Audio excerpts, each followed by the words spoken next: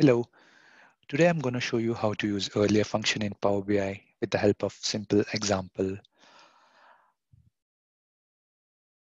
So this is a sample data set. So I have date, brand, model, and also the units.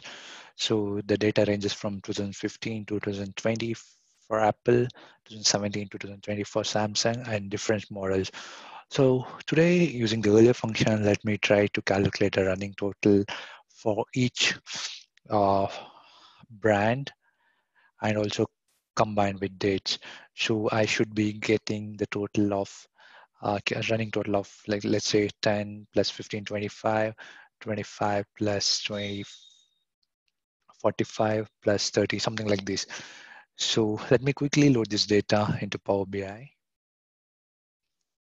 So I have the data in PBI now.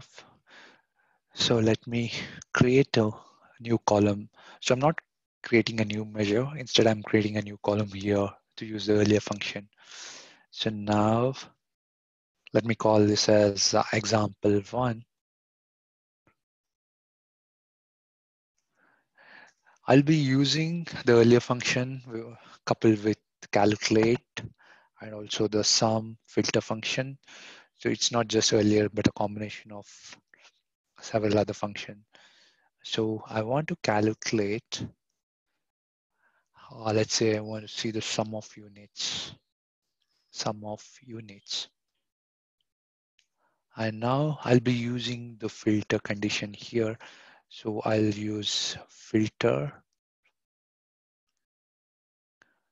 The table is sheet 1, filter expression. I'll be filtering by dates first. Sheet date is less than or equal to earlier. Column name is still the dates.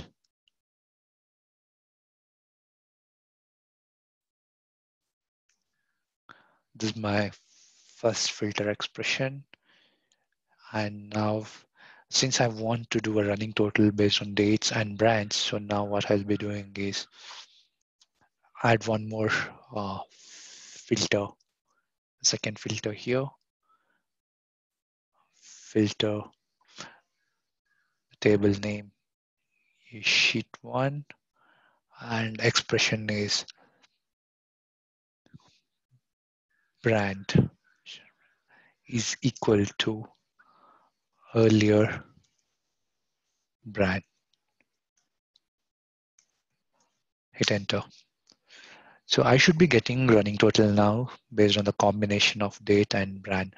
So as you can see here, let's say Apple iPhone 4. So the unit sold was 10. So I'm getting 10. So in next year, 2016, 15. Unit sold is 15. 10 plus 15, I'm getting 25. Similarly, 2017, I have 20. 20 plus 25, it gives me 45. And let's say iPhone 6, so unit sold 45. The previous cumulative was 75. 75 plus 45 gives me 120. And 120 plus 50 gives me 170. But now it changes, as you can see here, right? So now it's no more Apple, it's Samsung.